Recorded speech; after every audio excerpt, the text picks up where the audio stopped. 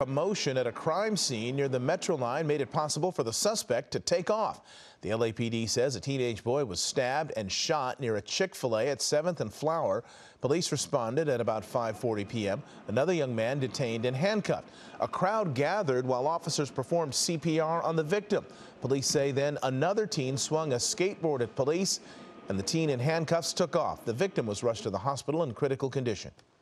Hello, I'm Mark Brown. Get more great ABC7 content by clicking the subscribe button for our YouTube channel and download the ABC7 Los Angeles streaming app on Fire TV, Android TV, Apple TV, and Roku to watch on your TV.